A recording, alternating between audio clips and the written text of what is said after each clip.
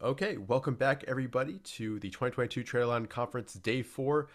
It's my pleasure to introduce my good friend Anish Sikri, top performer in the US Investing Championship and also the head of the District IBD Meetup. He's going to give a really amazing presentation on precision trading, trading tactics, and market psychology, which I'm really looking forward to. Anish, thank you so much for being a part of this and welcome. Thank you, Richard. Thank you, everyone, for attending today. I'm very happy that this conference is a big success. I am honored at the same time. There's so many amazing speakers that I'm associated with. So to me, that's pretty mind-blowing. I do want to thank you guys, the entire team, my family, my teachers, mentors, all the meetup members over the last decade, and my beloved vets in believing in me. Do want to thank God, the universe, for throwing challenges at me and that helped me to push forward. And these key individuals on this list were at my start of my journey at a key critical moments when I got to meet Mr. O'Neill, as everyone knows, Mark Minervini, Jack Schwager, Robin Sharma, Scott O'Neill, who is William O'Neill's son, who runs the O'Neill Data Systems, Market Smith's very own Scott Sinclair, Charles Harris, Mike Webster, Harold Morris, and thousands, hundreds of countless amazing people who I've met in my journey. Thank you guys, the entire team at IBD and Marcus Smith, from the very day one, they were there. And to my new friends who I made at the 2020 USIC competition, Shahid, Oliver, Matt, Ryan, thank you guys. And this one would be for Mark. Thank you, Mark, for coining the term nega toilets, because those nega toilets, I'm using your term. I've cited your work for the first time because I had a lot of nega toilets in this journey, but they gave me the incentive to go beyond my limits. So I think this is the first time I'm referencing Mark's Urban Dictionary reference. So I think that should be pretty cool. All right. Okay. Just want to give a quick disclaimer. I'm not a trading professional yet. I'm working on my Series 66. But as of right now, me, Traderlion team, everyone is not in. You want to talk about this disclaimer, Richard? Because we're not, this is all educational purposes only. Absolutely. Everything is for educational purposes only. So perfect. Okay. I always start my meetups with Dilbert, and this is the best Dilbert I can find on stock trading. So please enjoy.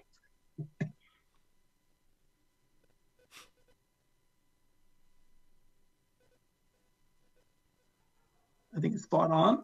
I think it's spot on trading. So, all right. So I'm gonna give a quick bio. Everyone is wanting to know what I've done. I don't like to talk about myself, but I'll just give a frame of reference where my background's in computer science. I worked at IBM in college. Post-college, I was a corporate hacker for KPMG and Price Coopers. Moving forward, I moved into the patent office. I examined patents. I couldn't trade at the patent office as much as I could because there was restrictions based on the work I did. And obviously with KPMG and PwC, there were auditors for all these tech firms. I could never touch a stock, but I always wanted to do stocks. So those jobs are becoming impediments to trading. Went full-time in 2012, went for a dream. In the start of the dream, I wrote a book. It's on Amazon, and Bill Gates got hold of it, listed on his blog. It's a sci-fi business leadership book. It shows my frame of mind at 2012. Today, I'm much different, but that's an early stage of my mind is in that book. I did manage family trading accounts since my goal was to have a hedge fund. So I did manage other people's money, but it was family. It comes with its own pressure. And I used the family accounts for the USIC 2020. So I was taking all kinds of pressure to trade for the competition. And then 2019, I moved into a leadership role, managing a medical practice full time. And at the same time, I was doing the competition while seeing patients at the same time. So, and here we are at the present day. So any questions, Richard? This is a really quick bio. No, I think that's good. I'm sure a lot of people want to know how you manage your time and everything, but I think you get into that later, right? Yeah, I'm going to get Yeah. into that later. Perfect. Let's dive in. Okay, so I'm going to give a brief about the importance of these workshops that I've attended. Early in the career, up to 2014 was the Willem O'Neill era. I did the level 1, 2, 3 market school, level 4 masters I was at the last presentation for Willem O'Neill. These workshops play a role. What you guys do at Traderlion with all your, the new courses you guys are coming out, they all play a role. Tactical, and a big, events that I've gone is Mark Minervini's Master Trader program twice, and his private access also. All these things build into the tapestry of trading experience. So I highly advise people to go to workshops. You guys are doing excellent work. Mark has his own. This is a constant educational improvement. So my general trading style, about my style is 2008 up to 2014, I was trading strictly by the book, can't slim. I wasn't mixing anything else. At that stage, initially my stops were at 8%, but then as I gained some experience, it moved up to around 65%. But it was strictly by the book, everything by the book. 2017, Mark enters the picture.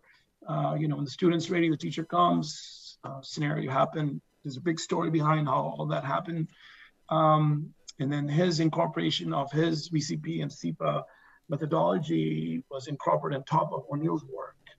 And in the process, I've added elements from Stan Weinstein, Paul Tudor Jones, Peter Brandt, Dan Zenger, and Peter Lynch into my stock analysis when I'm looking at all the pieces together.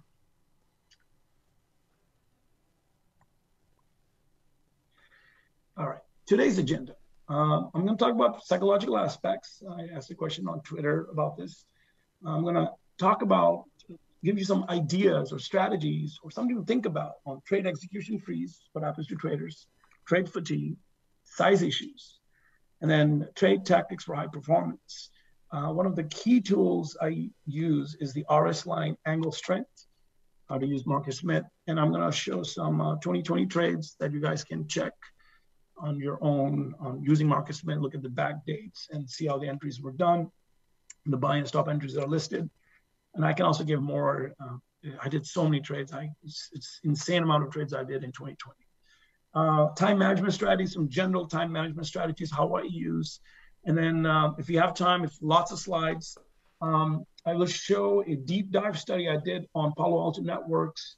It's gonna show a very big timeline, how a stock moves and the market goes in a downtrend, how the market comes in an uptrend, how the stock starts to change its character, all of that. And it's a triple digit run on that trade. So there's a lot of, if you get, I hope I can get to it. It's lots of slides on that. And then Richard, just keep me posted on the time because there's, you got a lot of images to go through today. Yep, we'll do. Okay. All right. All right. Any questions so far? Anything you want me to? No, I think let's dive right in with these three big areas because I think that's something that I've seen a ton of questions about. So I'm interested to hear your take. Okay, so this presentation I'm gonna try to make it as easy to understand. At the same time, it's going to be very complex. So simplicity is the key here. I'm trying to be very simple. I'm trying to make it at as clear and Sesame Street level that I can, because I think everybody knows I love Sesame Street. But simplicity is the key here. On trade execution freezes when it happens on the upside or the downside, and trade fatigue, which a lot of traders are going through right now, and then size issues. The weakness in all of these areas actually stem from not having stops, because you got to have stops. Weakness in discipline and weakness in self-confidence. Now, because trading is all mental. I know we can look at charts all day till the cows come home, but addressing these three elements, this is how you're going to trade well. You got to have stops. You got to work on your discipline, and then work on your own self-confidence.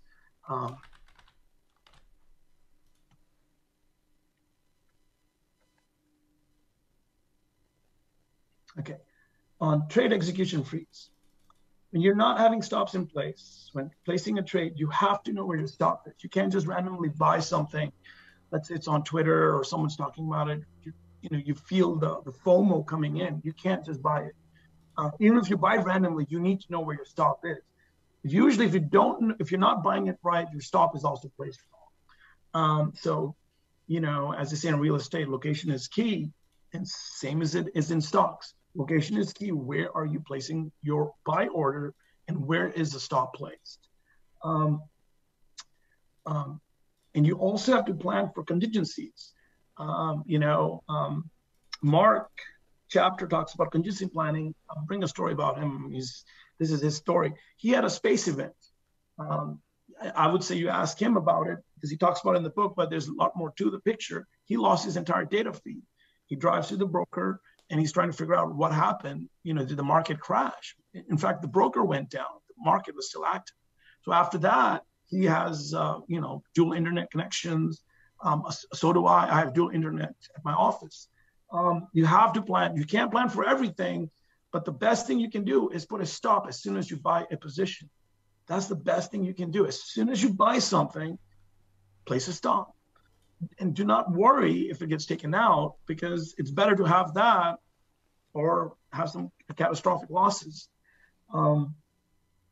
Matt Caruso and I were talking at the competition time about some Chinese stocks. I actually had made, prior year to the competition, I made 30% in one of these Chinese stocks. And I was like, okay, let me try this again. And I had a stop in place, but I didn't realize the risk I was putting in the competition with this type of a stock. And Matt told me, this is a story, I'm sure he's going to bring it up. He's brought it up a few times. We were on a Zoom call, and the look on my face is because he says these stocks can go to zero. He was absolutely right. A week later, that stock went to zero or failed. It would have been a catastrophic hit at the competition because I had a size position on this trade. So I've also learned that whatever stocks you're buying, they can go to zero, and you have to know how you're placing your size, what your stop is. That's the first step. You need to know where your stop is, and how you plan your trade, because things can go south in a moment's notice. Any questions, Richard? Anything? No, I think we're good. Okay. So I'm sure everyone's heard this or many times on Twitter or TV or, Warren Buffett's rule on money. First rule, don't lose money. Second rule, don't forget first rule. It's kind of similar to the rules of Fight Club, but this is key here. Trade execution happens because there's a lot of, you haven't planned for, it's like your eyes are, it's like a deer caught in a car's headlights. You can't be in that situation. You have to have a game plan at all times. There's no other, I don't know how to simplify this. You got to have a stop.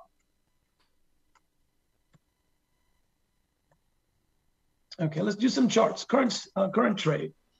Richard, if you have questions on this one, I got animations on this. All right, let me do a pointer here. Okay. All right, guys, I'm gonna go through trade execution. How would you trade? What would you do with this trade? Now, people who have traded this, just think about it. Richard, where would you place a trade on this? I'd probably wait for it to establish a range right near that low that it just set and tighten up a little bit, and then look for it to make a significant higher low, and then buy the breakout from that range. Are we talking about this range or this range? Down below where it's at right now. Or you could wait for it to push through 70 on heavy volume, but it'd be a little bit tougher to manage your risk once it's there. Yeah. Okay. That's right. That's actually, that's good. Let's say in this case, it did break out in the daytime and it closed end of the day. If you're using this, it's like a VCP here, it's tightening up. Let's see the next slide. Let me show you what's going to happen next. Okay, there. It breaks that resistance on the top around $69, goes up. Heavy volume. You feel, Richard, that's a good entry? Yeah, intraday, I definitely want to have spotted that volume run rate being higher and buy Yeah. as close to that 70 mark as possible. Yep. Probably setting the stop at the low of the day or the low of the Yep. day before. Yeah. Yep. Now, so in that case, see, you plan for that trade. Okay. Like now it's going up. A trader's feeling great. Now it's coming down to retest where you bought. And this is where shakeouts happen. And look at the 5-day moving average. Now, what would a trader do at this point? Like, what would you do, Richard? I'd probably be stopped out and probably as it pushed through that pivot and moved up, maybe you set your stop at, either break even or move it up a little bit at least as it kind of makes progress for you. But I'd probably be stopped out at this point. Yeah, same here. I would be too. If I was buying on this tight or low cheat area here, I would be stopped out because my exit would be right behind this low. Or if you bought it here, it's down 7%. So obviously I will be stopped out too. Okay, but keep an eye on the RS line there. Yeah. Okay, so stocks acting up. Okay, sitting there. All right, there. Now that's current. Now in this case, being caught on, like if you didn't plan for this, that's your best exit. Your first exit is the best. No one knows how far it's going to go down. And in this case, it does go down. This is now either 7, or this is even like, it's even lower. Like, so your percentage points are even lower. You're getting killed here. Yeah, it comes back up, but we don't know that in hindsight. On the open, the stock was down. So trade execution on this one is just follow your stops. I wanted to give an example of just place your stop as soon as you buy a stock or sell into strength. But that goes more into your batting average, what your average gains are and what your average losses are. For me, in this case, my average gain for the last 2 years, I'm doing about 10%, stops around 3%, maybe 10, 12%. I'm going for the gains and I'm unloading the position. Not all of it, sometimes all or sometimes half. In this case, the sector is hot. It's, 3 out of 197. So the sector is moving. So probably will take some off the table because at 13%, if I'm buying it here, I'm over 30% on profit. And then keeping raising my stop or just keep the original stop and then get stopped out and still have some profit. But this required planning and there was no trade execution freeze. But if you're new to trading and you get into this breakout and didn't really plan for this is in 2 days. So you do have, contingency planning is involved in this because you don't know this can go down further. And it is down. I wouldn't be in this trade buying here and dealing with this. I won't be. And there's a question that came in, Anish. Yeah. So there's a question from FFTY. Question: trade execution to buy right in this choppy environment. Any tips to build the patience and avoid shakeouts? Look at the setups. In this case, I was just looking at the setup. This is I would just focus on the quality of the setup. If it's breaking out, I would care less. If I'm buying it right here, market could go down. It's not, I'm looking at this action, and then I'm looking at this and I hope that answers and have my stop in place. It's literally automatic for me. I'm actually at work when this is happening or right at 9:30, if it gaps down, my stop's executed. I'm just not at all stressed on this trade. Does that answer that question, Richard? I hope I answered it right. Yeah, I think it was more about, knowing the environment and whether you're going to decide to press it, take a lot of trades, or, hang back and be a little bit more patient. Yeah. Okay, so if you're starting like fresh, I would be trading small right now. Slowly incrementing your size once you have traction in your portfolio. I wouldn't be hitting the gas if you haven't had a profit in your account the entire year. I would be like, okay, let me plan it out. Let me plan my, if you watch my art of position sizing, I would plan the trade and go step by step till you get some profit in the account. I wouldn't get greedy all of a sudden. I'm going to, go, yeah, I'm going to, hit the margin on this trade and go all in. I mean, you could do it, but then you don't know where this drop is going to happen. This has happened in 2 days. Think about it. A retail trader getting into this trade is excited. It was on Twitter. Everybody was talking about this. I saw this, and everyone's more happy. Now, the markets, you have to look at the S&P 500 in the back. It's trying to, keep this, trying to move up, but just look at the setup. Now this happens. All right, it's testing. Okay, but now this is immediate. So if a lot of stocks are doing this, you have to plan. You have to trade small, till you get some profit. I hope that answers it. Yeah, I think it does. All right. Now trade execution. I was going to move into this. What would you do with this trade? Okay. Now, this is the oil and gas stocks. Look at these rocket ship moves here. I mean, look at that. This almost doubled. It's almost doubled here. It did double in a short time frame. Richard, what would you do on this now?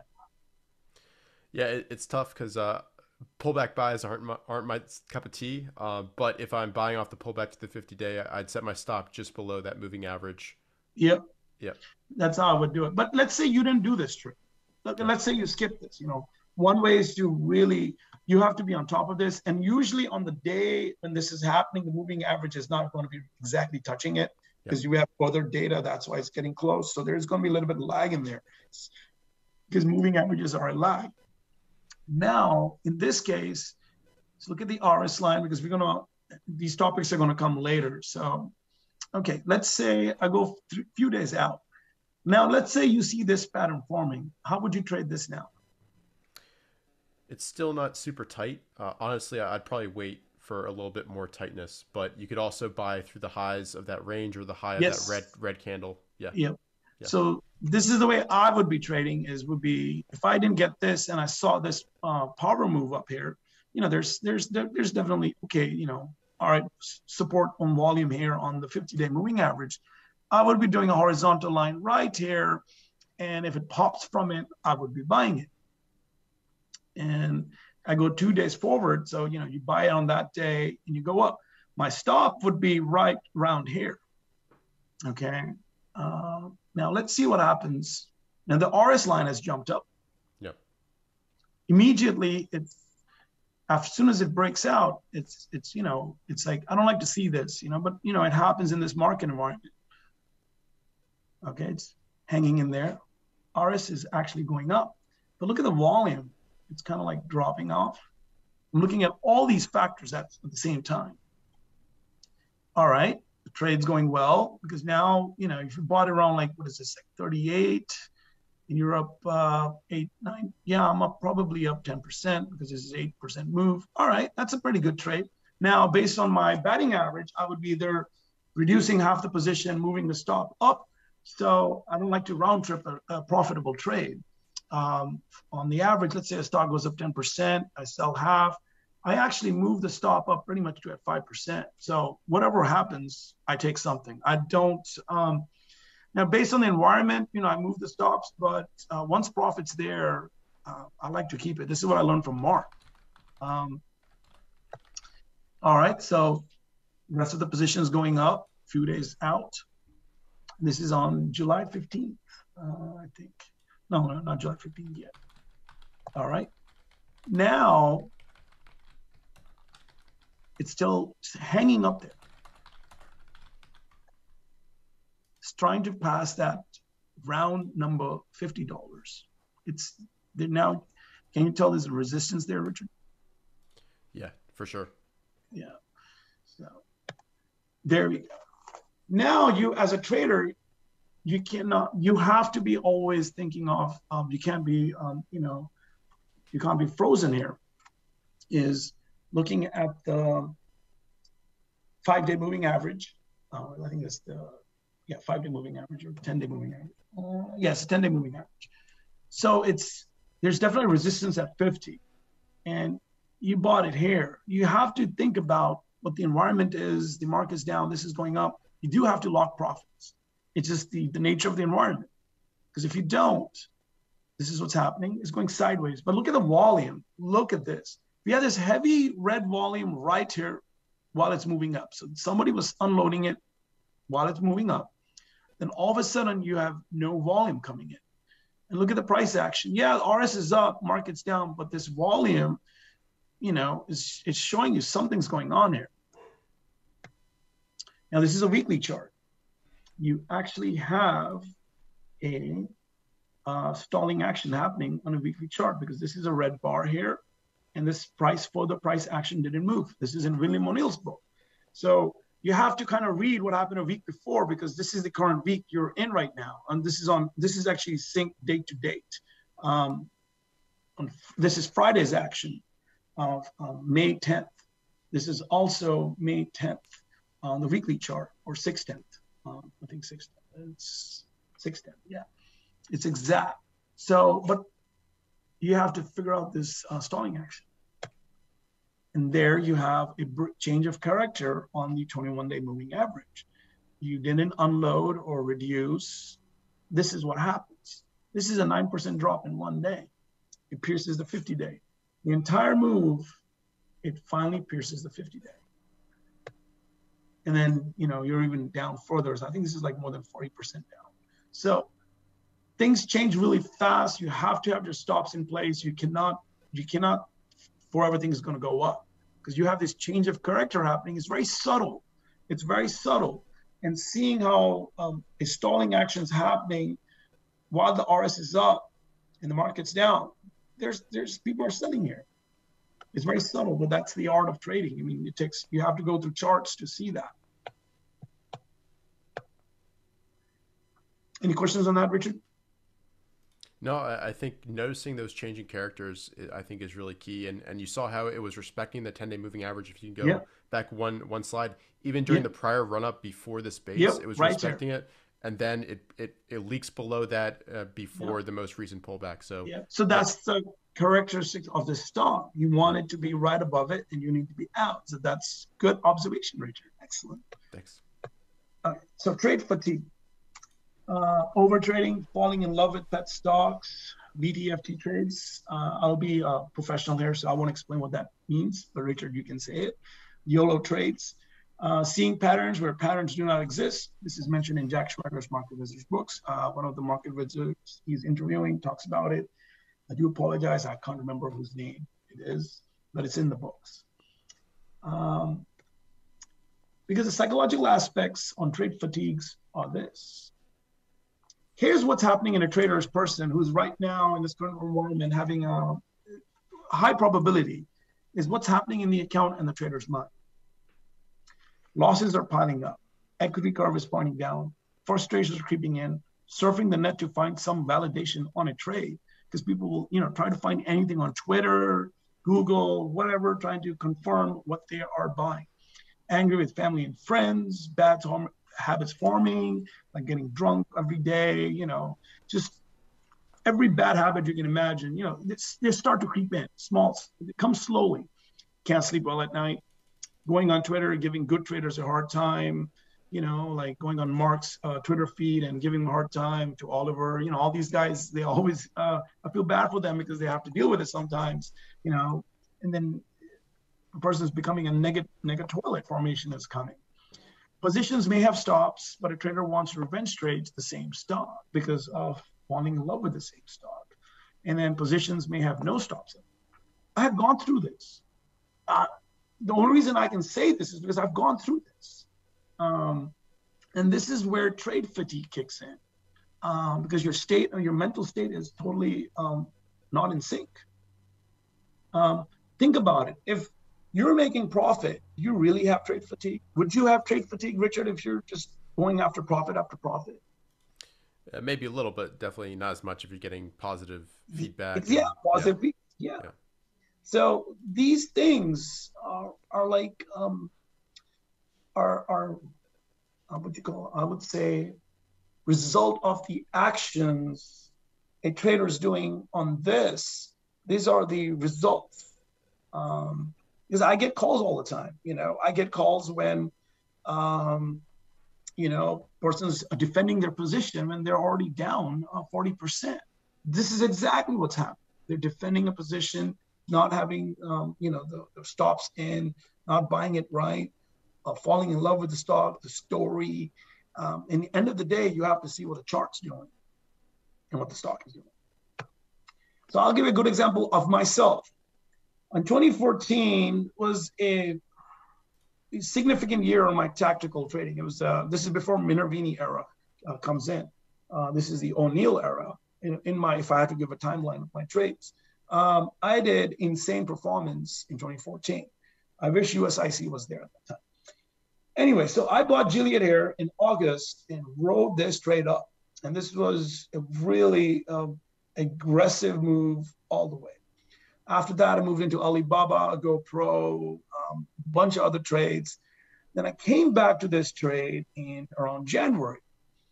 This time, I'm just like, I want to make this return just like this.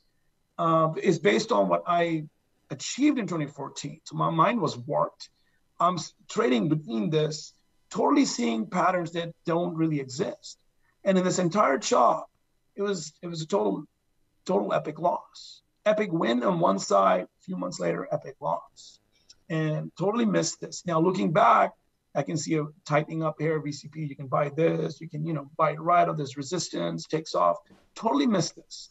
But I got chopped around because I fell in love with the stock. I was going through all of this, So I didn't do this. I was on Twitter and I wasn't, but this was happening. So you can't fall in love with the story. You have to look at proper setups. You have to be objective. You can't be attached to a trade. Detachment from a trade is mandatory. It's just, this has all happened in, I had ultra high triple digit performance in 2014, ultra high. 2015 was a total disaster because I fell in love with the stock. Any questions on that, Richard? There's a question in the chat about kind of your period before you found Mark in the VCP style. Question for Anish: having followed Canceling by the book for so many years, did he incorporate any other concepts on top to fix any specific problems? Could you elaborate that more? Yeah, I think he's asking basically, how did you adapt your style after being a strict Can-Slim type trader? How did you adapt your entries, your exit, all of that, so it more suited kind of your personality and your system? That question is about to come. Can you hold on to that? Can you come back? There's a slide on that. Perfect. So, okay, just make sure we answer that question. Okay. Now I want to talk about size issues. A lot of people don't address this. This is I think a very under addressed topic. Majority of new traders believe that one needs big size to make money. Do you agree, Richard, or do you agree with that statement? Yeah, I was talking with Tom Basso yesterday, and he said, everybody comes in, they want to make so much money, they size up huge, but if you don't have a logic and a reason behind your sizing, it's going to lead to some type of problem. You're either going to not perform well enough because you're undersizing, or you're oversizing when you shouldn't be, and it's going to lead to blowups. It's going to lead to big losses, all of that. So yeah, I 100%. You have to have a system around this. That's super important. Yeah, you answered it really well. Actually answered it really well. I mean, and you said the same. You can't just come in with big money to make money. You can start with a small account and you can make huge returns. But you have to have a system and process and trade step by step. So small account has a tactical advantage when you're new to trading, because you can get out faster than anyone else. Because that's the key. When things are about to go south, you want to be the first one out, not the last one out. Focus on the process, and the rest will take care of itself. For a lot of traders, people think, if I had $1 million trading, but let's say you get into a trade and the average, the volume is not big enough, but you can get in. Brokers will take your shares. You will be the volume on that day. But if you didn't get out when the selling happens, you can lose $1 million so fast. And it gets worse if you start doing option trading on top of it. So it's the process, as you said, is the key, and these things should not matter. Yeah, for swing trading, you need a margin account minimum, so there's some SEC restrictions on that. So talk to your broker. I can't give advice on that. Okay. Issues with large accounts. If you're new to trading, haven't really made a profit in trading, and you're starting with a large account, chances are your account's way too big for you to mentally handle the drawdowns. For example, someone says, I want to go into trading. I'm going to put 100K in an account, but are scared to lose 5%. And in that case, that'd be 5% drawdown. You're trading, that trader is trading way over his or her sleeping point. Because think about this, every trader wants to make money, but it doesn't matter where you start off. But let's say someone comes in with a large amount, have never traded the psychological aspects of seeing 5K go up and down in a day. On some of these stocks, let's say you had the previous stock, EQT, it dropped 9%. In that case, let's say it dropped 10%, you would be at 10K, loss. I'm not saying the entire account's on one position, but I'm just, giving an example here.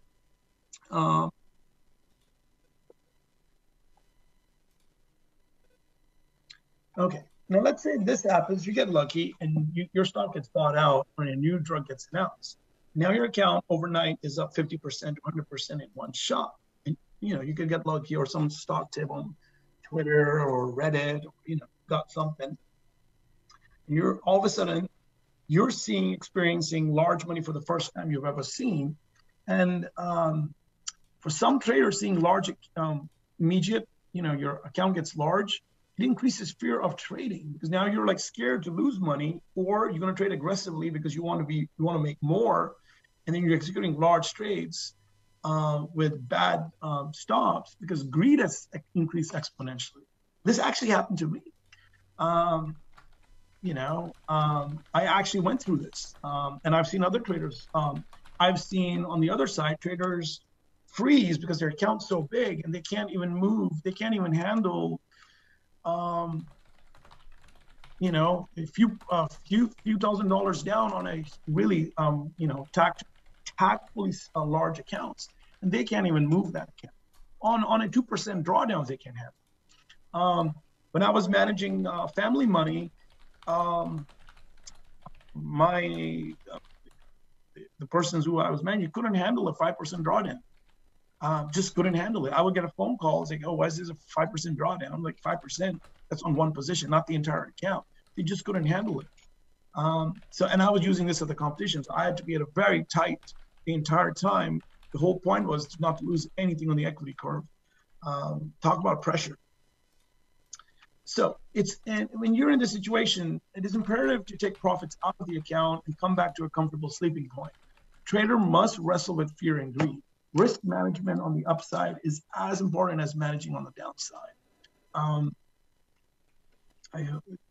Does it help, Richard? Any questions on this?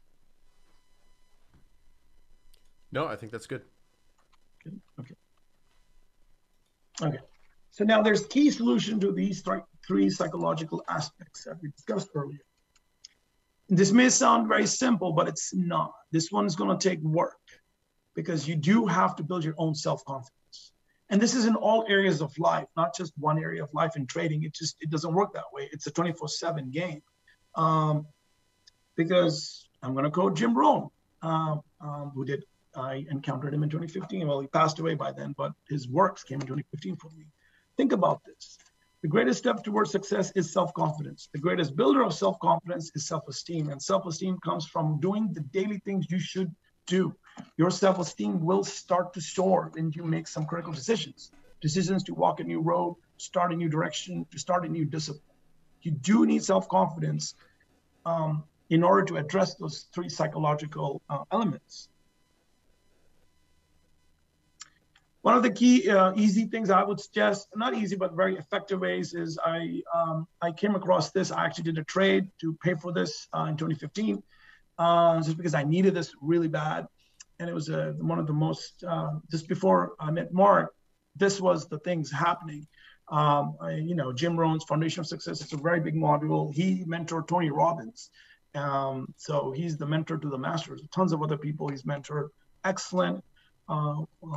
It's insane amount of videos, his workshops, everything's there. It's all recorded because he passed away in 2011.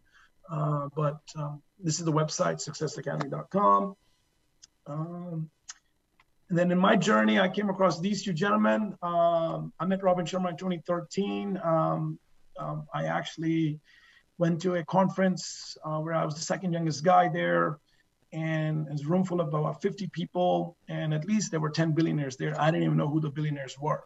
So I learned about leadership with him, and then moving forward, I got introduced to Darren Hardy's work because I employ all their strategies at my own practice, when I'm seeing patients and managing employees, because the L of Can Slim applies to you also. It's not just on the best stocks. If you want to get the best stocks, you have to think like a leader also, because you have to think fast. It's all about execution. You can't be, I haven't, when COVID, when Omicron hit, I had no staff. I had to think out of the box. How do I handle this? When I'm at the competition at the USIC, I was seeing patients all day, but I had to think of getting supplies. I had to, you have to be on top of things. You can't, be procrastinating at that time. So, but a lot of other qualities that I had to learn after my 2015 to 2017 era is very unique. And in those years, I was learning about all this because you have to improve yourself if you want to be a very good stock trader. Any questions on this, Richard? No, I think that's a really good message. I know this may sound easy, but it's not. This is the hardest part as a trader because your mind has to change. These two books are critical. I would say every entrepreneur out there has Think and Grow Rich. I even have a signed copy from Mr. Hill. And then Mindset Secrets of Winning. This is a phenomenal book Mark has written. I wish this book was written around my 2015 to 2017 era. It came later, but what a fantastic book. I think everyone can tell how much, Mark's fanboy I am too. But no, the work it speaks for itself. Okay, so there is a cycle that I came up with over the years from looking at my meetup groups and the other meetup groups in the area. And I've met a lot of traders in conferences and stuff. There are these 4 things if you want high performance. Number one, you gotta have a positive mindset. And that feedback loop comes from doing the work, doing the charts, reading, books, studying. You have to do the work. There's no shortcuts. And then after you learn the theory, you have to execute the trade. You have to execute. You gotta place your stops in. It's a process. Everyone is different. There's no cookie cutter you can become. I can't be Mark can't be me, but I am learning from him, evolving on my own style. Same thing as I evolved from learning from William O'Neill's works. And then you get a trade feedback loop, how the trade does, good or bad. And that goes back to your positive mindset. If you have a positive mindset, you can handle those losses and you can be like, all right, let me figure this out. Let me improve the process, keep improving the process till you get it right. To get triple digit trading, you're not going to get it in one shot. Let's say, up to 2014, a big rule that I followed was William O'Neill said you have to be 2x the stock market return. Let's say the entire market from January 1st to December 31st goes up 20% with all the ups and downs, and it closes the year with 20%. Just by doing Can Slim, you should be able to do at least 2x, 40% at least. People say it's impossible. No, if you just read the books, the patterns are there. The work, the tools are there. Not executing the tools right, messes up the positive mindset.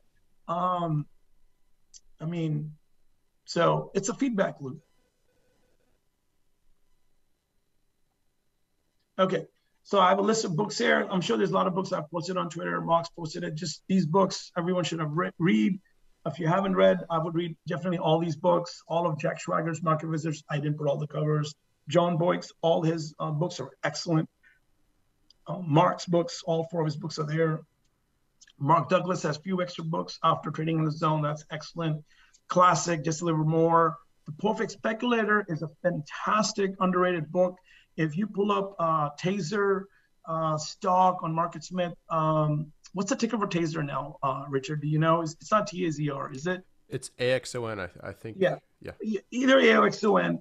Pull up this book, check page by page, pull up the chart, and go on MarketSmith one by one, bar by bar, see how the professionals and the insiders are selling the stock and riding the entire wave. Well, just by doing that exercise with this book, transformed my performance. I was able to make 100% easily right off the bat from, all these books combined, but that book is key.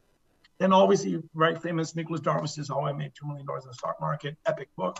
You gotta read, and I expect the people for this conference have read all these books, if not, have to read all these books. The entire Jack Schwager's Market Visit series and the entire his series, because I didn't put all their pictures in. So this is a lot of work, but you can see how these, and apparently you guys are doing Stan Weinstein's workshop. It's so cool. You got him come out of from behind the scenes, Richard. I think you guys are pretty cool for that. Yeah, it should be pretty fun. I've got an interview just on Monday with him about his entry tactics. So I'm really looking forward to asking him like 40+ questions. So it should be fun. Yeah. Thanks. All right. So now we're gonna switch gears. I'm going from the psychological mental state. Any questions on that before going to tactics? This is going to be right technical. I think we're good. Okay. So part of my tactics, there's a lot of material. I can't put all in this one presentation, but I'm going to put some interesting ones for everyone to learn. And the first one, this part of the presentation is extremely heavily inspired by MarketSmith's Scott Sinclair. The credit goes to him and his team for this, William O'Neill's team. I was inspired by his presentation when I was at the level 4 with William O'Neill in 2014. This material is taken from that experience and insights. So please, if you want to give a shout out to Scott on Twitter, follow him. He's an excellent trader. He has played a critical role in my growth as a stock trader and the entire team at MarketSmith. So love you guys. Excellent. All right. So RS line, there is an art to this. You do need a positive state of mind because you have to see the nuances of the RS line in downturn market, especially like we are in right now. This is where the magic happens. In fact, the trades get easier because these are the stocks which are trying to push forward. And the recurrent example in this market was BLTE. I think I posted on Twitter 30% in 3 days. Another trade on it, a very, very quick trade. It was like another 7% on it. This RS line was rocket ship. And how you perceive can make or break your trade. So quick insights. Excuse me. I learned from the conference not to use the term bull and bears, use the phrase uptrend and downtrend, just like the newspaper says, because bulls and bears can distort your market psychology. For me, I would say, oh, cuddly bear, like teddy bear, Winnie the Pooh, but it's okay. I'm a kid at heart. But understanding what the market is, the uptrend or downtrend. Because everything is how you think is everything. Because if it's downtrend, there are times I'm shorting all the time. So at that point, I want the market to be a downtrend if I'm shorting. So, but I'm not going to cover shorting today. That's a completely multi-hour conversation on that one. But let's focus on a few things here. Richard, am I doing good? Yeah, all good. Okay. All right. RS line. What is it? It is a stock's relative strength line compares to stock's price performance versus the S&P 500 index. The line is derived by dividing the stock price by S&P 500 index value. An upward sloping line means the stock price is outperforming the index. Now, MarketSmith had an update. You can change that to an index like NASDAQ, which I like to do that. But all the below examples use S&P 500. You can just leave it at S&P 500 and that's fine too. Sometimes I get very aggressive. I want to use NASDAQ, but for years, I've used S&P 500. That's the way default setting was, and it worked. So there's nothing wrong with it. Okay. But there are requirements to RS line. Just looking at a line without it is absolutely, you're not going to get, you're going to misinterpret the whole thing. You do have to understand all the books by William O'Neill and Mark, what bases are. and what the stock is in, what stage it's in, stage 1, stage 2, is it a basing period? You have to understand that. The more charts you look, the better you become. And I would say stick to Market Smith. It lays out really well. I don't know about the third party other charts, like I don't know the RS line in TC2000. I know Richard has more experience in it. How is it, Richard, on TC2000 RS line? I don't really use that feature on it. Yeah, I think it's pretty much the same. I don't know so a huge difference. Maybe somebody who's used Market Smith for years, you're kind of used to that, but I think the TC2000 one's pretty effective. Okay, is the same good on Trading View also? Because we have people using Trading View, TC2000. Yeah, I think it's similar. It might be a little bit squished up in the upper panel, but I think it's fine. Okay. All right. Okay. So benefits of RS line, they do help detect before they break out, and it's also good as a portfolio management tool. Okay, so these are the 6 shades of RS line types. Credit goes to Scott Sinclair. There is an angle of ascent on RS line new high before price, RS line confirmation, RS line non-confirmation, RS line positive divergences, and RS line negative divergences. I'm going to go through all of these 6 elements. Okay, for angle of ascent, if you have a standard clock or a watch, the RS line on the chart should be between, imagine there's a clock there, you put a clock there, the line should be pointing towards 12 o'clock or 2 o'clock. This is for the best stocks. Look at the current example of that stock, BLTE, before it broke out. It was literally at 12 o'clock. You also want to pay attention to the RS line change of characters, very subtle. Like in the previous examples of this presentation, if you would, when the replay is there, you go back. Look at the EQT, the chart I did. Look at the RS line change in character on that stock. It went from up to down. An RS line can act a guide about strength of your stock, and you're not sure about the base. I'm going to have charts right after this, so it will make all sense. So these are some old charts, but they're properly annotated because I was looking at this. Now this is everyone's, everybody wanted Facebook. This is the IPO, where everybody was getting 2 shares for 1 from brokers. So public got sold into this. Professionals were buying here because you had a 30% move here. There we go. You had a positive move up, comes down, makes a base. Everyone's worn out because people got killed over here. Retail, it's all retail because somebody had to unload. But look at the RS line is going down, but the market's up in an uptrend. Excellent double bottom with a 30% prior uptrend. So just because the stock looks here, you have to see what the picture is, what it's doing here. This is a 30% uptrend move. It is correcting in an uptrending market. So the market's up, but the stock's not ready yet. But the RS line is 100% lagging the S&P 500, and this makes Facebook a laggard stock at this point. And it's 1 week before earnings. And this is a weekly chart. And you have massive double bottom base breakout on earnings. Playing earnings, playing a trade, if you don't have profit going into earnings, I don't do that anymore. If I would ride the earnings if I have at least minimum 10% profit, and I would actually sell half and at least have some profit. But I need to have cushion in the account if I'm going to ride the earnings. But look at the RS line character. It became at 12 o'clock. Right here, it's low, and then all of a sudden it jumps up. Right, pop. Look at that volume right there. Let's go, and stock goes up. Weekly chart, 67% before the next base starts. This is the next base. Now, as I've learned from address that question, how I involved Mark Minervini style on top of O'Neill. Let's say I missed this. I would be buying it here. Let's say I didn't get that. I would be buying at this resistance right here at 34. I would be buying it at this powerful breakout. I would actually buy it at the top. On a day chart, I'm sure there's a pattern there, like a very high type flag. I would be buying it right after the earnings. That's how I would play it.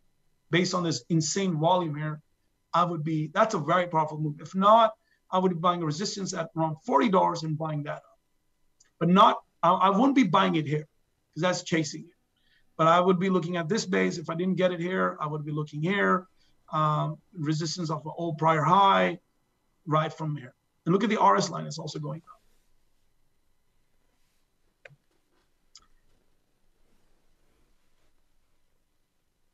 Now, I'm going to put this, I'm going to take to a stock before I was even born. Look at Intel. The RS line is up before the price is, and the market is in a 15% correction. It doesn't matter what time period, the patterns go back in time, it's always the same. Isn't that fascinating, Richard? Yeah, this is something. This is a characteristic that Ross, talks about all the time. The relative strength line leading the price, making new highs, either all-time highs, or even he looks at a pivot point, and if the relative strength line has already broken out before the price does through that same pivot point area, that's something he really keys in on. So this is super important. I would be so aggressive on that pivot right there, low cheat area right there. I would be aggressively buying it just because I know this is leading. Oh, you stock set up before the market does. This is the huge shift I got from Mark. I don't even look at the indexes. I don't even look at the indexes. I just look at the setups. I mean, you can even say you could do that trade. I'm just moving the mouse because I have more experience now. When I did this is from my model books. These charts. Now I'm like, I visit these all the time. And I was like, oh, let me look at this pattern. If I remove this day, this looks like a traditional stock even for today's market. There's so many stocks like this. So there you have it. RS line goes 34% from the first base. Second base comes, pivot, 50-day bounce. That's a 10-week moving average. So you would just buy it. 29% from the second base, 74% from the first base. This is how you get high-performing trading, when you observe the RS line, corrector change, and the stock. You have to put all these pieces together. There's some, for homework, if you guys want to do this, I would highly suggest use Marcus Smith on this because you can go on the dates. I know TradeStation can go that far. Your paid charting tools can go that far. Study Amazon weekly chart, 3/12/2009, and then 12/18/2009. The reason I choose 2009 is because this is coming out because the bull market's about to start. And it started around 315. These stocks were coming before the actions. And same with NTS, and I never can pronounce this. NTS, I call it NTS. What do you call it, Richard? Yeah, I would just spell it out, I think. NTES. Yeah. Okay. So, okay. Okay, now we're going to talk about RS line confirmation. On this case, you already see the breakout happens. The RS line is going to be high grounds. I actually did trade this. This is a trade I did on PEMS. I missed it, but I saw this trade. RS line coming. Breaks out. Literally, I was buying in that pivot right there. Actually, no, right in this pivot. Horizontal line right there. Because this is before Scott O'Neill came to the meetup event, right there. Because I missed this, but look at the RS line. It's telling me power. And this goes up.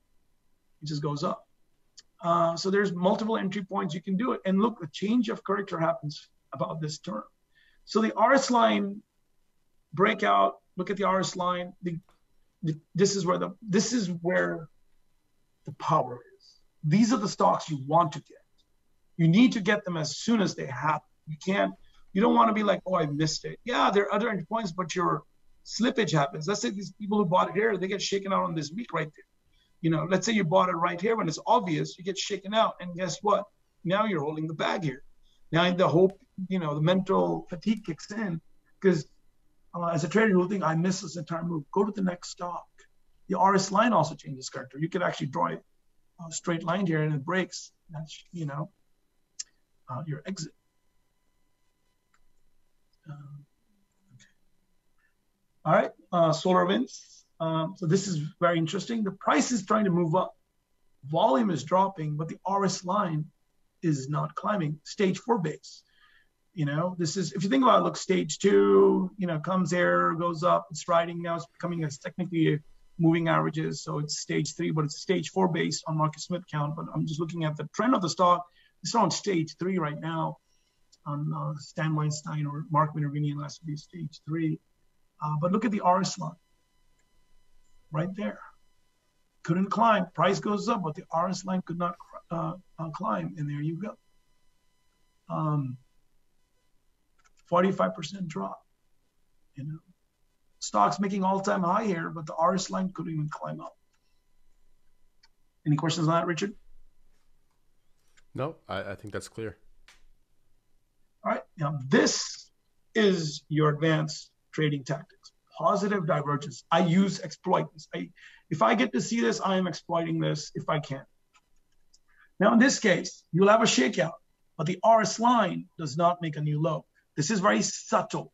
You can't just look here and there. There is key points. Yeah, you can say it right there too. It's characteristic. It's doing the same thing, but it's very sharp shakeout, but the RS line didn't come. It's the velocity of the shakeout, and the positive divergence isn't coming down. That's key. You see, I mean, you would see it. Oh, it's doing it here. No, look on this velocity drop right there. The RS line does go down. On this velocity drop down, look, it's took out all these it was on the newspaper. Everyone's buying it, getting churned up, got taken out, but the RS line did not come down. Now, when the stock tries to recover, I'm trying to get back into a stock when it's recovered. You know, I can go on more tactics, but I would be like, just buy above this. There's ways to trade around this too, but there's tactics here. You can do a pivot right there, put a stop right there and move. But you got to be really sure on that type of trade. I wouldn't really trade when it's below a 50-day, when it's moved like this. I would wait for it to climb back up, tighten up here, and then go back up here. So you would want to see this, and it's going to go sideways here, and then take it. That's how I would be properly buying it. You don't want to buy wrong, but you do want to see this is a very powerful indicator that stock will move up. Because, as I said, comes right up here, takes off. 20% in a few short days. Can't beat that. Good chart, right, Richard? Yeah, absolutely. That was Celgene. And biotechs do move really fast. Okay. There are two examples here. BGRI. When you play this replay video, you guys can just pause it on this screen and then pull up the charts, study NVR and BGRI. These are the dates. There's two charts. We have October 1st, 2010, July 22nd, 2011, October 12th, 2001, and May 31st, 2002. So I want to go give you guys something, what happens in the past happens in the present moment too. Now, this is where laggards happen, negative divergences.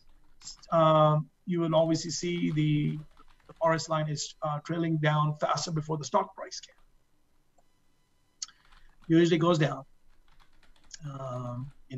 These are the stocks that you should be, if you've got advanced skill, you'll be shorting it right there. But you have to time it right. Shorting is not like something you place a position in. You have to time it right because brokers see your position when you're shorting because you have to borrow the stock. So if it's not a setup, don't trade it. Negative divergences. I found one stock from my model book, and this is one of them. All right. So to that question of the person who asked how Mark's Minervini tactics evolved, when I met Mark in 2017 at a meetup event, I ended up asking for, when we actually went out for dinner after that. We talked about every other book besides stock books. So Think and Grow Rich was the first book we talked about. What I learned from him is he analyzed me. He knew where I was very close on managing my risk properly, but I wasn't right there yet. I was like right on the cusp of figuring it out. And this is where the catapult happened. When I realized where I can take very aggressive positions, manage my risk really well, keep my stops even tighter. And this is on top of O'Neill's work. So it was because his work is built on it. O'Neill he's the greatest of all time. And so I was able to incorporate Mark's trading discipline tactics because he's extremely disciplined. And I needed a disciplined teacher at that time. And seeing him in action, in real time, how he trades, accelerated my course. I don't know if Mark would ever show it. On 2018, I'm at a conference. I'm asking him a question. He actually captured my aha moment. I'm sure that his crew was there. I asked the question on the mic. And I asked him, with his influence, could he bring this feature on the stock chart? And he said that would hold me back because, and that was a very big aha moment, because I just need to look at the stock. I just need to look at the price patterns itself. I don't need to focus on other secondary or third indicators. And that was holding me back, actually. So my evolution really did happen on top of O'Neill's work, but going to the master trade program. Second time was even better because first time was overwhelming. It's a fire hose. Second time, a lot of things connected the dots, which was last year. Okay, MarketSmith. This is how I use MarketSmith. I've highlighted the areas that I look. The blue ones I go first, and then the green one, the section I go is my secondary list. I browse it later. Since my time is extremely short, the stocks I buy has to be in these lists. If it's not in this list, I'm not even wasting time. I do filter it out, go to 50. If a stock shows up in multiple lists, usually is the one that I'm buying. But I'm going to show you some of the qualities that I'm looking at on these variables. So these are the areas that I look at. I think I mentioned this on Twitter too. These are the areas I go through based on my time horizon. I need speed. I need to go through charts really fast. If you have time, I would go through MarketSmith really fast. How I look at things, you can do that too. Keep that in mind, Richard. Any questions coming in? There's some good questions, but they're not super relevant to what you're going through right now, so I'll hold them off for later. Okay. Yep. Okay. Did I answer that person's question about employing tactics from Mark on top of O'Neill's work? Did I answer that question? Yeah, I think you did. Okay, so I know the list is big. So out of that, there's a few more lists I look at the bottom. I wish they had sector leaders from the newspaper. That's the only list which is not on MarketSmith, and I love that list. The sector leaders at IBD newspaper. That is a very, at times, it's an ultra aggressive list. It's the best of the best, very aggressive stocks, and it's very tight filter. I do like that. If it's on the weekly newspaper, you should be able to see the sector leaders. But I do go through this. We don't have time, but the list on the top is the first one I go. Accelerating leaders, and I do browse industry groups because the deep dive that I'm about to show does show how the changes in the industry groups and the stocks characteristics they all dance around each other. All right, some of these variables that I absolutely pay attention to on MarketSmith is the up-down volume ratio. I need it to be over 1.1 or higher. Higher the better. If it's even 2 or 3, I'm on it. Comp rating, I want this to be high because even if the EPS is a little bit lower, I want the comp to always be higher. 70 is my minimum. Usually most of the stocks that I buy, comp is 80 plus. If a stock has 3/4 of EPS acceleration, I need that in that stock. I see that in MarketSmith. You can, there's a filter there. You can add that in there. Price of stocks, I want it to be over 15. ETF is a different story. On the average, my sweet spot zone is stocks over $50. And those are all my best trades tend to be around 40 or higher, some cases 30 or higher. ETF, again, it's a different story. If I'm doing triple leverage ETFs, those are very different type of trades. But it needs to be liquid. Yeah, so I like to be at a certain price. This is minimum. If I'm going through my list, that would be the minimum filter. These days I'm doing 20, 15 is where the line is drawn in sand. RS line strength, outperformance of strength instantly gravitates me towards it. If I see a stock doing that, I'm already eyeing it. That's instant. And then probably other things are there too. Price. I don't want some $1 stock or something. I don't touch that. EPS, higher the better, 75 or higher. Stock has to be in the MarketSmith list that I'm looking at based on my time horizon. It needs to be there. And now I look at VCP characteristics before I'm buying it. Because as I said, Mark's work I'm really trying to trade like him. When I was on the MPA, I had to take some time off from MPA just because my workload wasn't sinking in with the classes, but I'm should be back on for next month.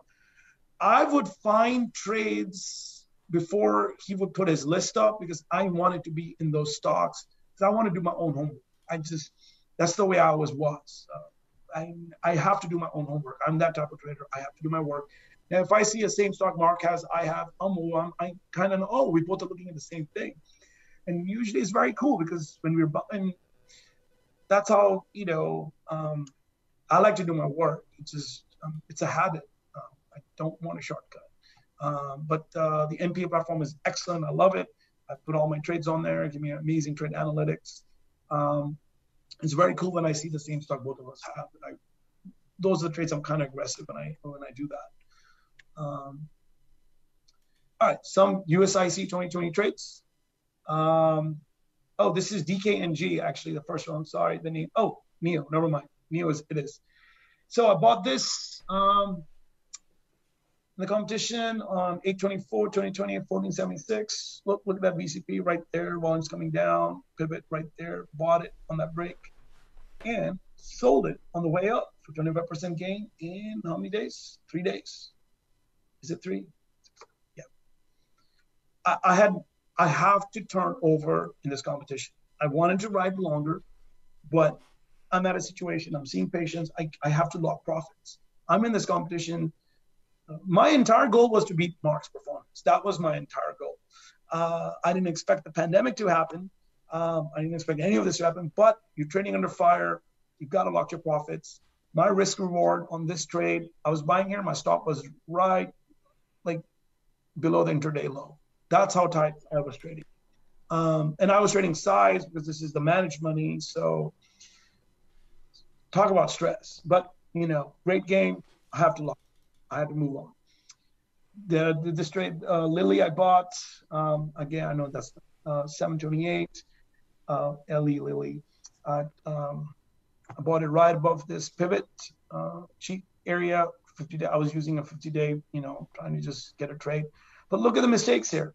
The RS line is low, and this was, I knew this was a flag, but I saw this trade came on my list. Let me trade it. Okay, it's there. And then boom, instant sell.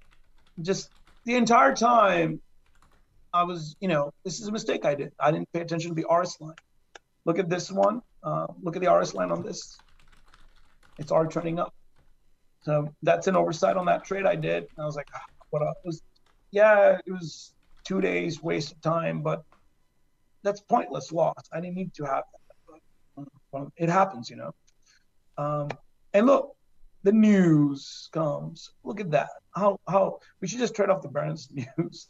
I did that years ago off the cover of they had a cover and I traded off of it. I actually went the opposite direction when the cover showed up.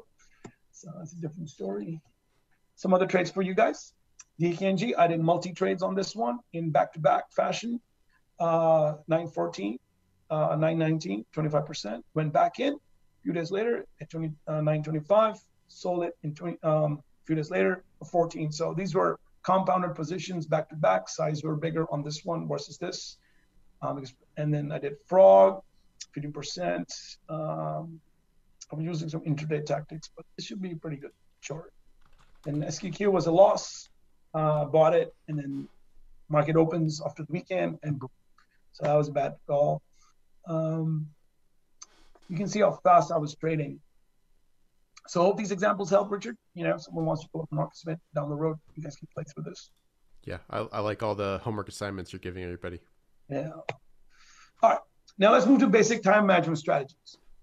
Now, since I'm in a leadership role and it's extremely important. I know for a lot of people who are messaging me on Twitter, they can't see the market. Look, you have to see the market 9:30 to 10:15 a.m. I wish I can see till 10:45, but I'm actually on the road at 10 o'clock. So, and trying to beat traffic. So I technically really get half an hour, but have to see the market.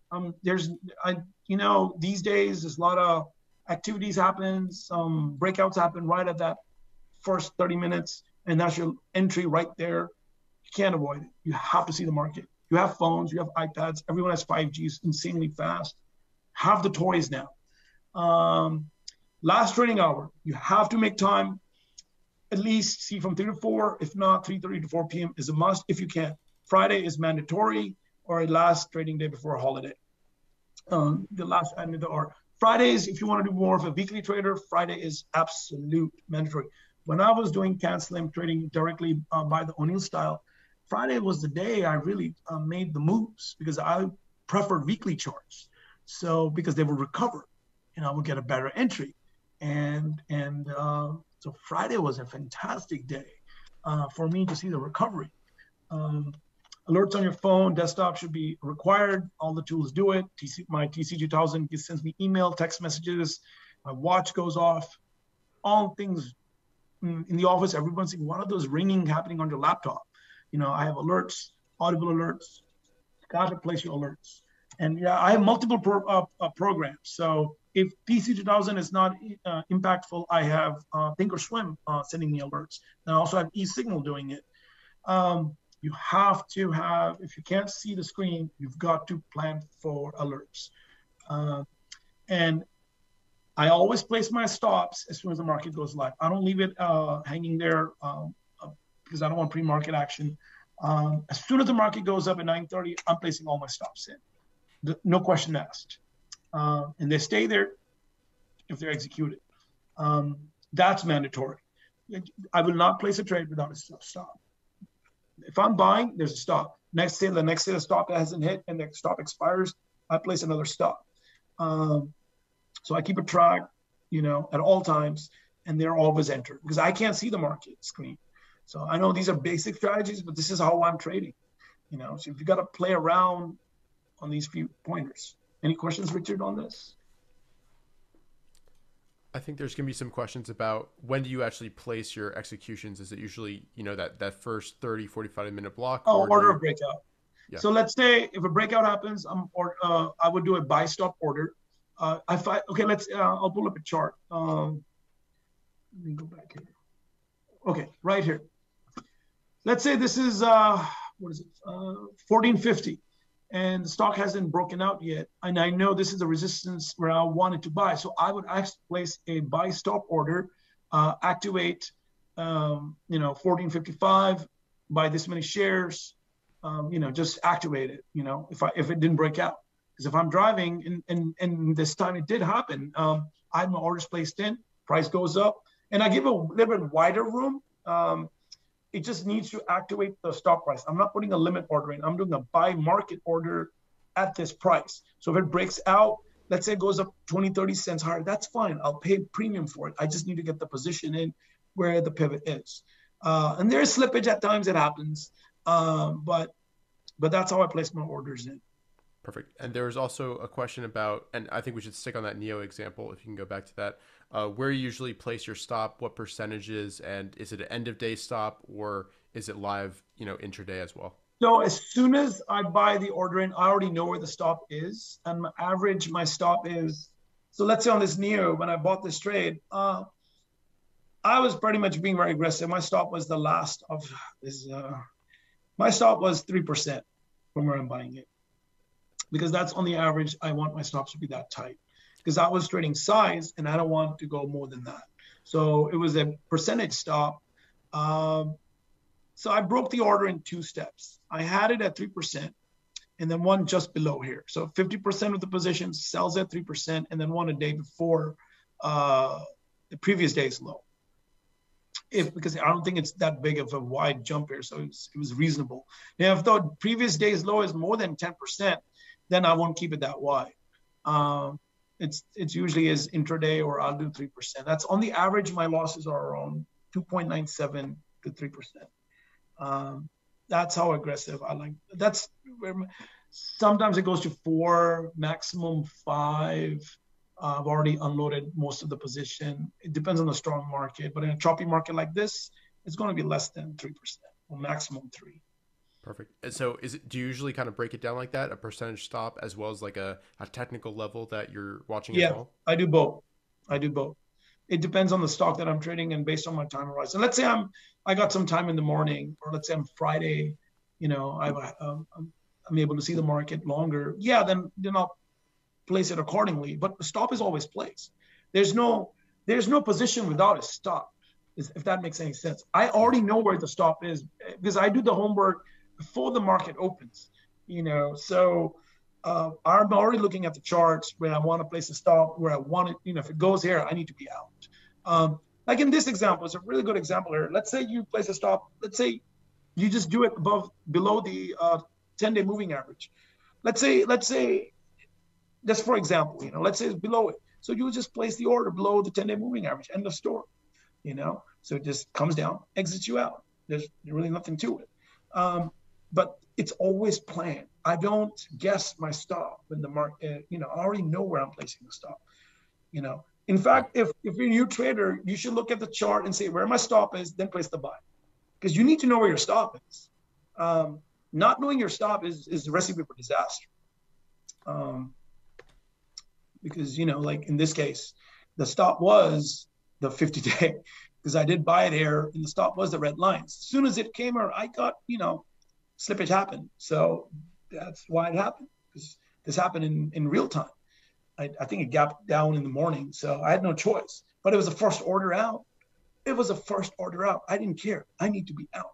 So there you have it. So these are really good examples. Give you some good idea how aggressive I was trading.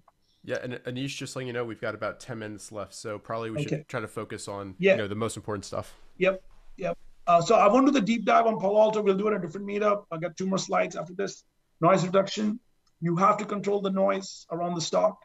All market homework should be done prior to opening the markets. Control the use of Twitter social media for stock advice. I'm not saying no to social media, but you do have to control who you're listening to and what they're selling, because someone's always selling, especially when the Bitcoin stuff.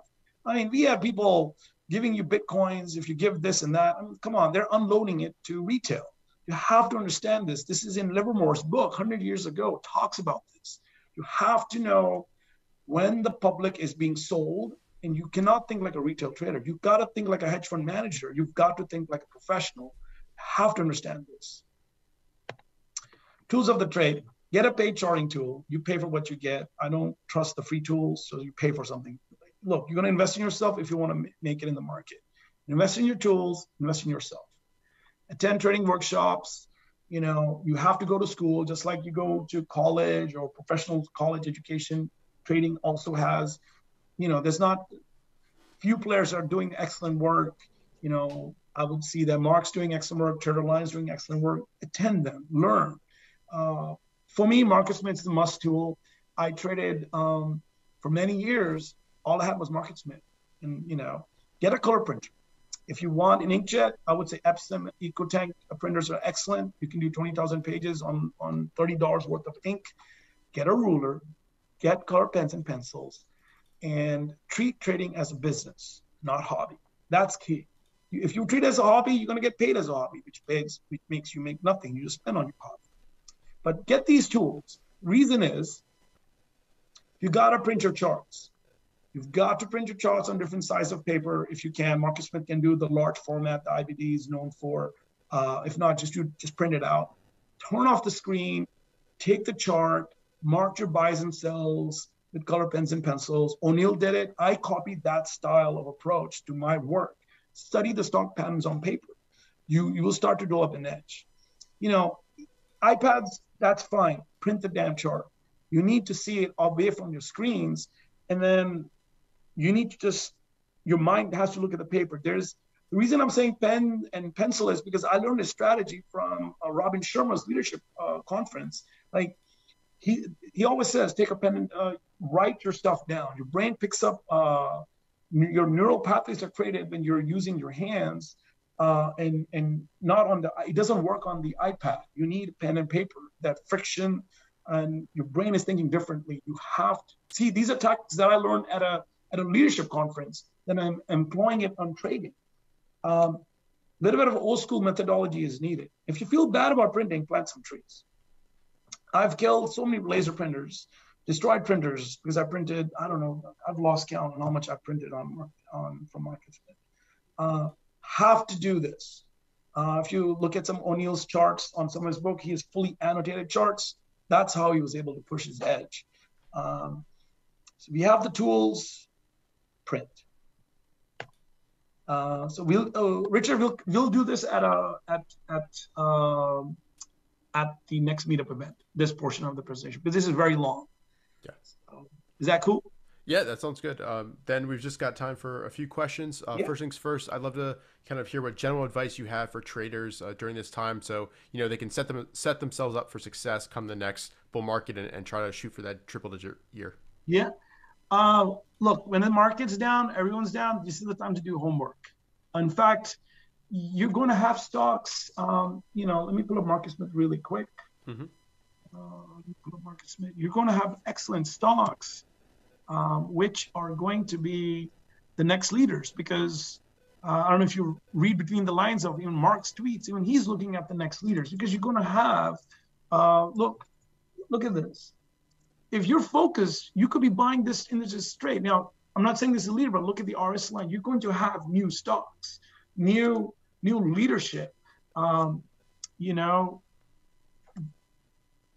the market's down, start finding the stocks which are up. I mean, we can just go here. Are you seeing my Marcus Smith, Richard? Yeah, I am. Okay.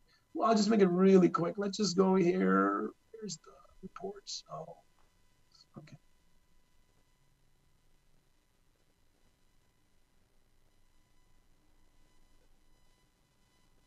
All right, just look at this list. All right. Just go this. I'm not even going to look at that. Now, if you're doing your homework, look at this. There's a pivot right there. Boom. I'm just looking at the RS line. Just looking at the RS line. Let's do a weekly chart. Makes it even better. Look at the RS line. That's all I'm doing. Market's down, this stock's up. Where's the medical services? Go to the next stock. Look at that. You want to look at the new stuff. And there will be new leadership. It's every market. That's why I gave 2009 examples on when you play the replay. Those charts, those stocks were forming when the market the world thought the world is going to end in 2009. And those stocks were about to take off. And that is where, in fact, the best rates come out of this time period. The best rates. I mean, look at this. I mean, just look at this. I mean, look at that. I mean, obviously, I won't be trading $8 stock, but I'm just giving you an example. Something's going on. I'm just going through this list. Look, it's automatic. I'm not doing anything. Weren't people talking about this? Richard, didn't you bring this up on last week? Yep. Look at that. This is new leadership right there. Look at that. The stock goes from in the 20s is now in the 70s range. If this is not a leader, then I don't know what is, because this is a character change. This is now ultra institutional quality stock. Look, this is $20 stock. Now this is $70 stocks. This is where this stock has room to go up. I mean, I don't know the future, but this is This is institution buying. This is how the game is played. Just look at the RS line. I mean, this is I'm not saying you go now. Let's see what happens on Monday, but I'm just saying stocks set up in bad markets focus on the leaders. Leaders are always going to lead because money has to rotate. And that's why, as I said, I keep talking about leaders, because that you have to think like a leader. Let me show you something good example here. Okay, let me show you this example. Okay, now let me explain you. I'm going to diss this company because it's not the stock price. There's a lot of things happen in a company when this is happening. It's leadership issues. I'll give you a very good example. I get an email from Facebook that my Oculus account now can be detached from Facebook account. Originally, it was detached. They forced me to add my Facebook. Now they say they can't. What a confusion they're going through, because there are other issues going on. Leadership thinking involves in stocks and how you think as a whole. I know this is more psychological stuff, but it all plays. So if you're a leader, you have to think how to get this straight and how to avoid this. They're having issues right now. This is massive downtrend, but focus on new stocks, leaders.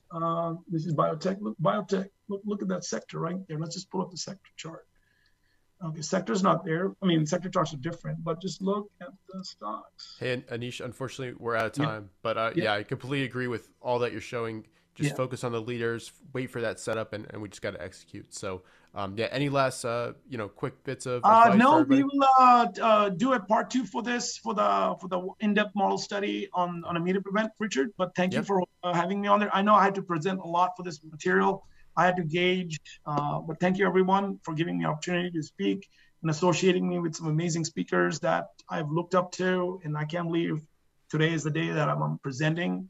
Can't wait to do this in person because I love being on stage. So, but thank you, Richard. Thank you, Traderlion. Thank you, everyone. Yeah. Thank you, Anish. And we'll be right back with Christian Fromhertz talking about how to trade in this environment and also trading edges. So we'll be right back, and I'll start at 2:40. So I'll see you there.